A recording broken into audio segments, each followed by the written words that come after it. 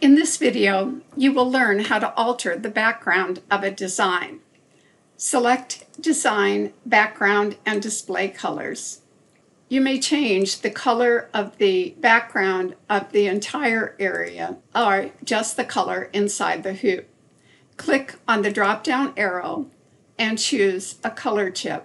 If you wish to have more colors, just click on More Colors and you can pick another color or even create a custom color. Make your selection, click OK, and OK again. Having a different color of background can help you choose thread colors for your project. You can click Undo to return to the original color. You may wish to display a fabric. Again, this is done through Design, Background, and Display Colors. You can choose a factory fabric or custom fabric. Let's look at factory fabrics first. Place a dot in factory fabrics, click on the drop-down arrow, and choose the texture you wish to have on your project.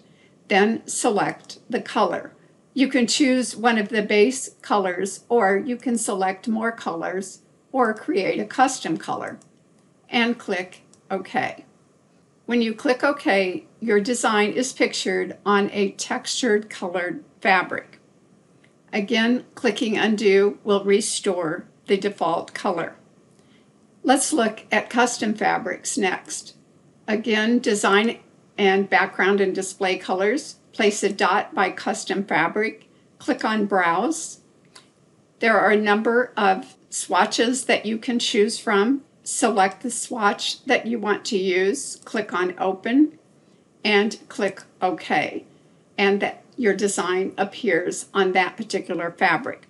You can even scan in your own fabrics, and you will want to save these in this same file folder: Users, Public, Public Pictures, BERNINA 9 Pictures, and Fabrics. That way you can preview your particular design on the fabric that you will be using for embroidery.